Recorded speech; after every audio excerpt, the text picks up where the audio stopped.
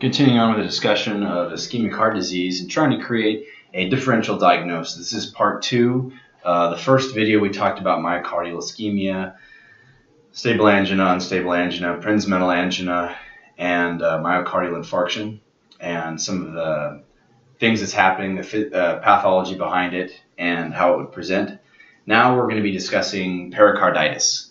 So if somebody comes in and they have chest pain, we talked about could be myocardial ischemia or it could be pericarditis. It could be other things, but this discussion we're going to focus on pericarditis.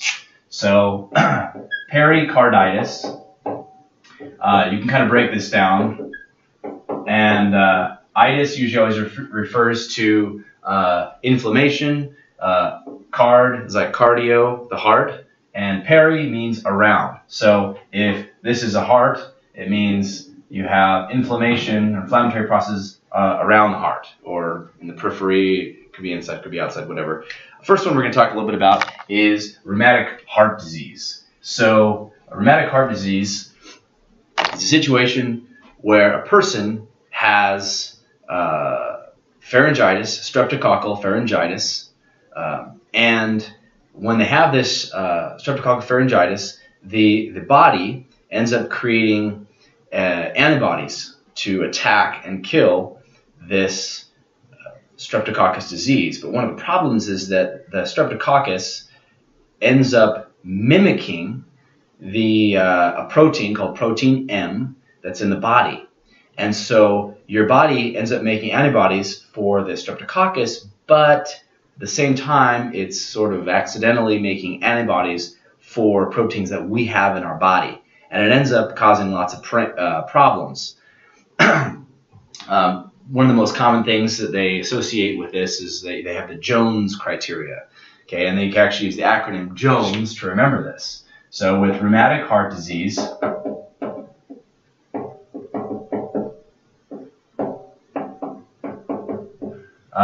one thing they help you remember this too is you've heard of rheumatoid arthritis. It's arthritis that's caused by your body getting an immune response to the cartilage, like in your joints and things like that. So you think of rheumatoid, you think of rheumatic. This is your own body attacking itself. Okay, so rheumatic heart disease, Jones criteria, Jones. Okay, Jones. So what does this stand for? Okay, first thing that we're going to think about here is going to be joints. Okay, sometimes it presents with some joint pain. An O kind of looks a little bit like a heart. Okay, so when we look at the O, we think heart. Oh yeah, pancarditis. Pancarditis includes pericarditis because that's part of the pan. Pan means everything, so the whole thing, including pericarditis. N stands for nodules. Okay, with pericarditis, with rheumatic heart disease, rheumatic fever, you get these little nodules often. E stands for erythema.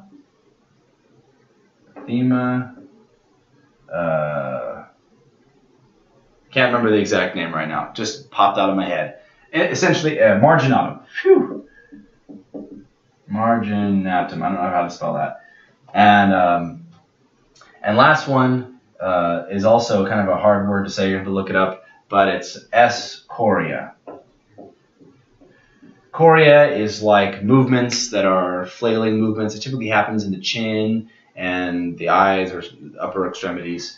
It sounds like, well, no, you look it up. So that's the general idea here, is the Jones criteria can help you kind of figure out whether or not this is a case of rheumatic heart disease.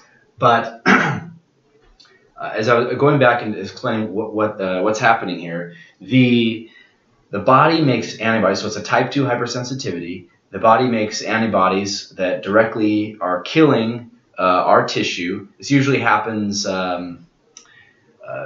10 days or so, or maybe sometime way after the streptococcus infection is already gone. So the person's over the streptococcus infection, but now they have antibodies for their own body. Okay, so After it's gone, they start getting a fever. You know, they get some of these other symptoms associated with this that we talked about.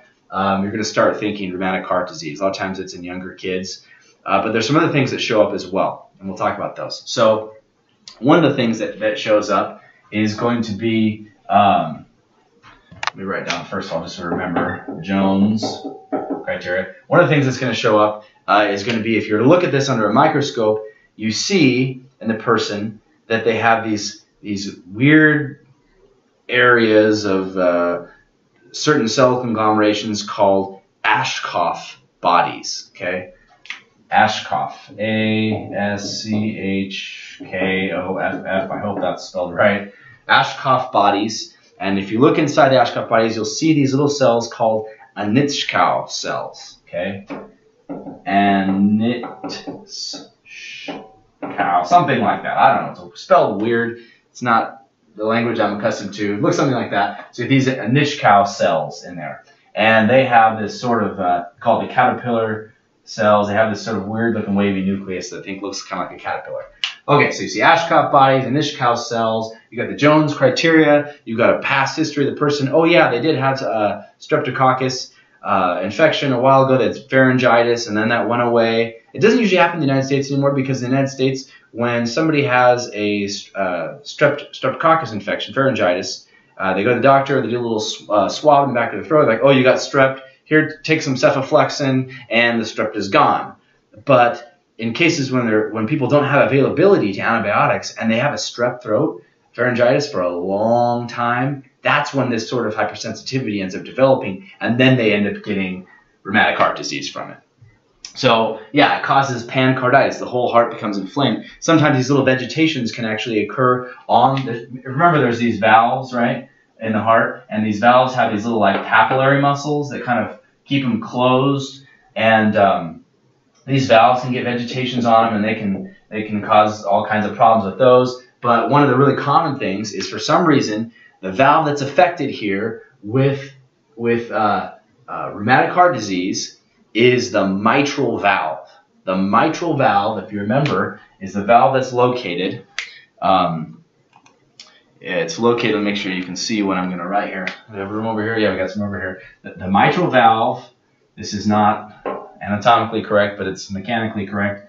Right atrium, right ventricle, left ventricle. It's going to be the one right here between the left atrium and the left ventricle. This is the mitral valve.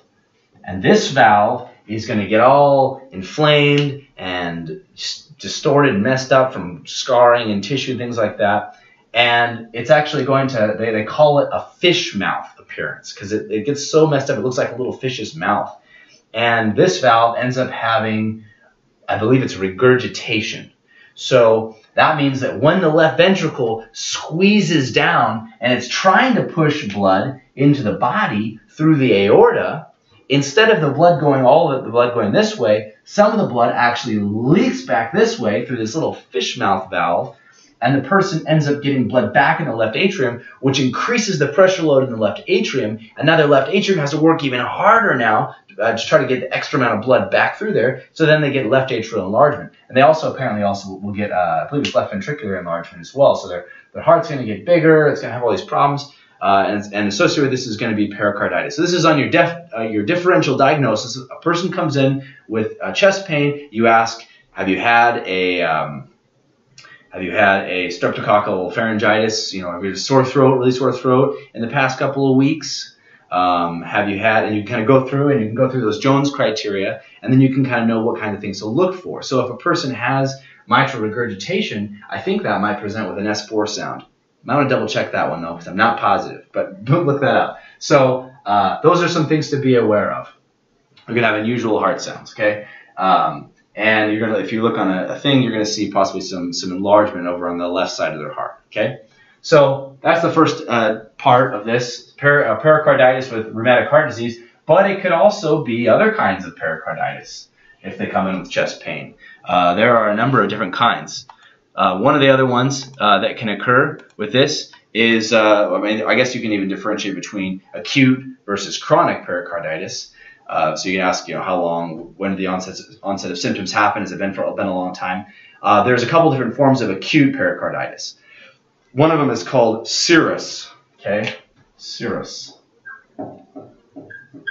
So serous, you think of like this proteinaceous fluid, and basically that's what it is you get 50 to 200 cc of slowly accumulating fluid. It's usually going to be secondary to a non-bacterial involvements, and they don't know why it happens. It has an unknown etiology, but around the heart, pericarditis, you get this buildup. It's usually supposed to be like nice, non-serous sort of fluid, not really thick.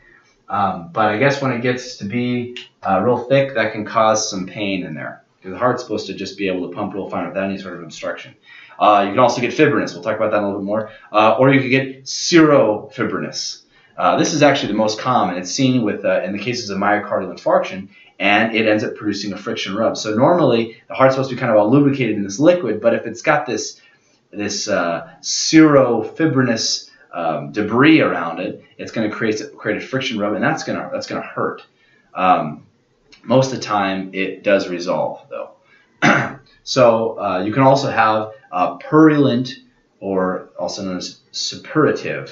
All these strange words with these things, but usually this is going to be secondary to a bacterial or a fungal or a parasitic infection that has reached up into that pericardium by some sort of a direct extension. So usually the organisms that are going to be involved here are going to be gram-positive organisms such as Staphylococcus, Streptococcus, or pneumococci.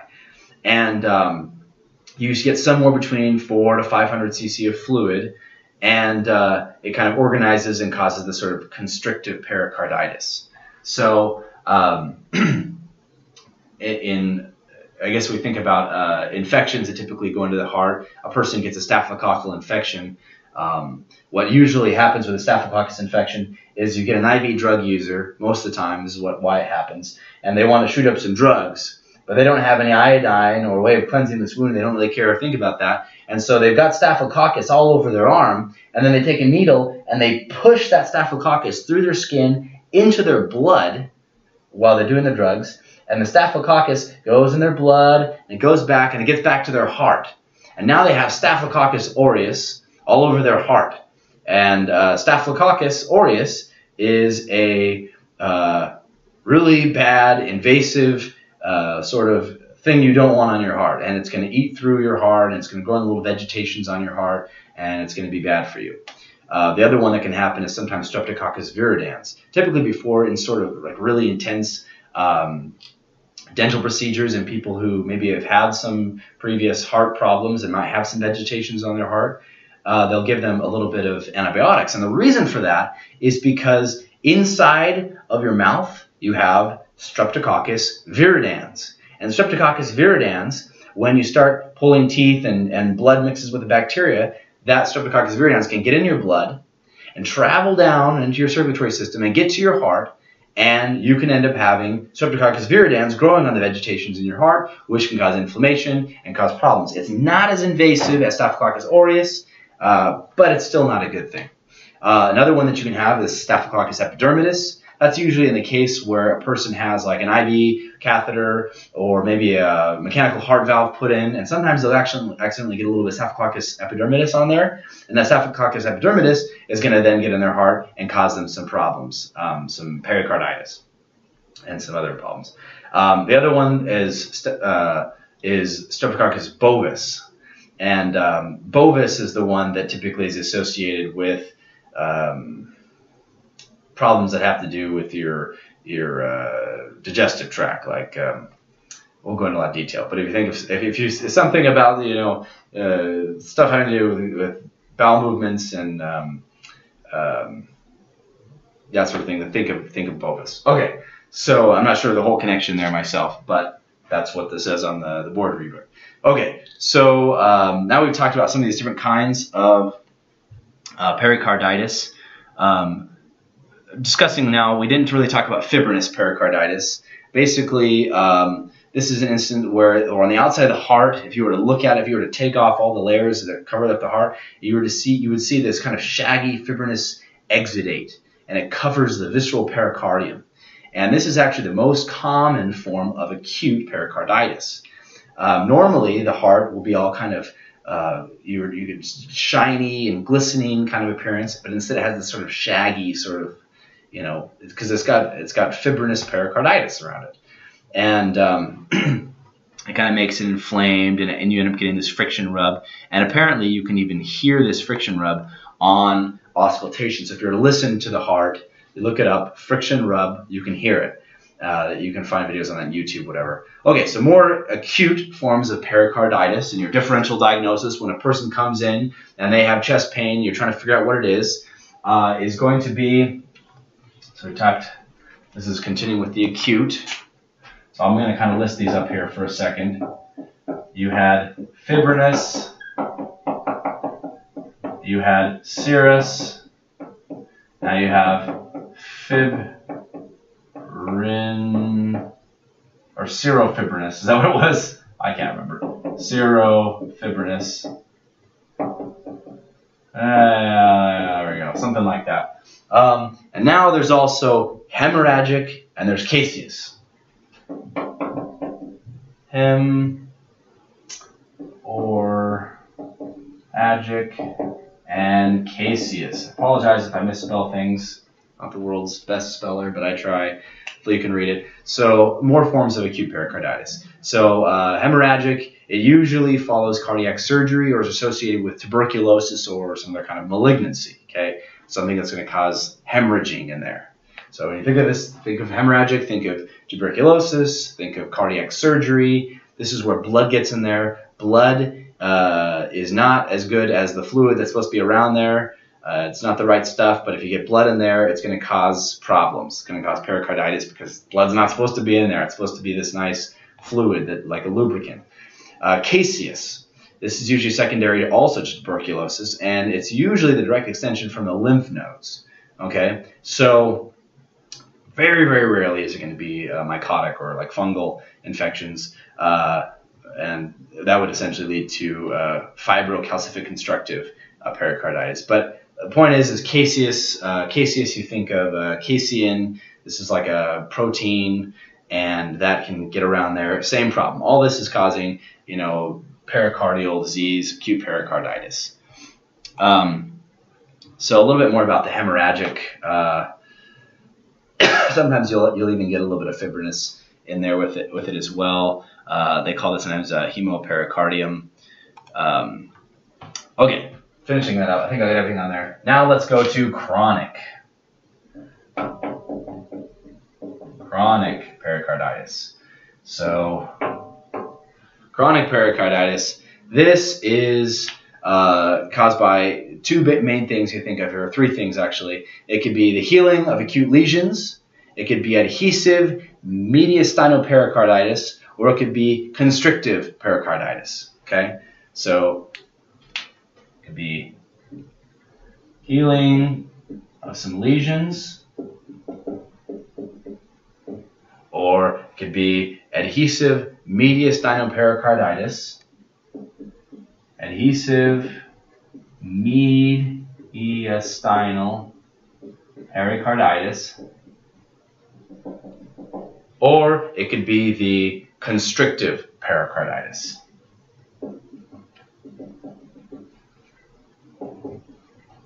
Okay, so healing of acute lesions. Okay, this usually leads to the resolution of myocardial fibrosis, which varies from a thick, non-adherent epicardial plaque, since they call this the soldier's plaque, to a thin, delicate adhesions, to massive adhesions. So it can be all kinds of things. Basically, you get some adhesion occurring in there. There was some sort of lesion that occurred, and as this lesion resolves, you get some fibrosis, and it doesn't necessarily adhere, but it's basically an epicardial plaque. Okay, but it's not supposed to be fibrous stuff in there. This is supposed to be nice, smooth, hard, and a sac of lubricant. And now you got this fibrous thing from this healed lesion, and it's rubbing, and it causes this chronic pericarditis. So it makes it, when you get rubbing, the heart's going all the time, and it's not supposed to rub. It's supposed to be very lubricated in there. And so any sort of thing that can cause it to rub is going to cause it to become inflamed, and you get that pericarditis. And this is chronic. This isn't likely to go away. adhesive mediastinal pericarditis. Okay, so the first one, the healing acute lesions, that was it was not adhesive. This one's adhesive. This one's clinically significant because the pericardial sac is obliterated. So you've got this pericardial sac. So the sac is obliterated, and the parietal surface is tethered to the mediastinal tissue.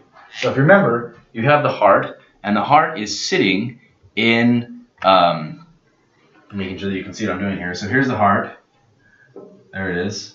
And it's sitting in this nice fluid. Okay, it's doing its job, doing a good job. And now this gets obliterated, and this gets obliterated, and then these things basically adhere together. And that's not good. You don't want that to happen. This is going to result in hypertrophy and dilation, okay? And it follows infectious pericarditis. So remember we talked about earlier, things like tuberculosis or, maybe purulent pericarditis. So you have some kind of infection in there, and it's just really obliterated that parietal surface and pericardial sac, and now it's just adheres together. And it could also happen in cases of, if somebody had surgery in the past, maybe they, some kind of surgery to fix something that was wrong, a valve or something, and you did surgery and it healed poorly. It just happens sometimes. That could also be associated with this too, or maybe a mediastinal radiation. Okay, meaning that they did radiation therapy on the heart. Sometimes that can cause some inflammation and things to go bad and whatever. Okay, so now the last one, last type of chronic pericarditis. Unless I'm missing something, constrictive pericarditis. So constrictive pericarditis, usually this is tuberculosis, and being the most common cause. This one is clinically significant because it has a thick, dense, fibrous obliteration of the pericardial sac, and often calcification, and it limits the diastolic expansion and restricts output. So if you remember, during systole, the heart squeezes down. It's kind of, tightening down, pushing all the blood out. During diastole, it relaxes, and so it fills up with blood. Now, as it's trying to fill up with blood, if there's something in the way there, for example, a thick, dense, fibrous area, it can't fill up all the way. It's almost like it has, hypertrophy. So it's like trying to fill up, but it's not hypertrophy. It's not muscular hypertrophy anyways. So it can't fill up all the way, and so that means it doesn't have as much blood in it as it should, which means it can't push as much blood out. So it's going to decrease the amount of blood that it can push out. So it's going to limit diastole expansion and restrict the output, decrease cardiac output. In extreme cases, you can get something called concerto cordis, and this is where you can hear the muffled heart sounds and reduced cardiac output at rest. That's a really serious one. So I'm trying to think if there's anything else I'm missing on this one. I think I've got most of it. I guess sometimes it can be so thick, it can be up to 3 centimeters thick, this kind of scarred pericardium. I think I got most of it. So, all right then. Now, after this video, we'll move on to the next section as far as a differential diagnosis of a person who comes in when you might think it could be associated with ischemic heart disease or whatever. This was not necessarily, so it's not. So we'll move on.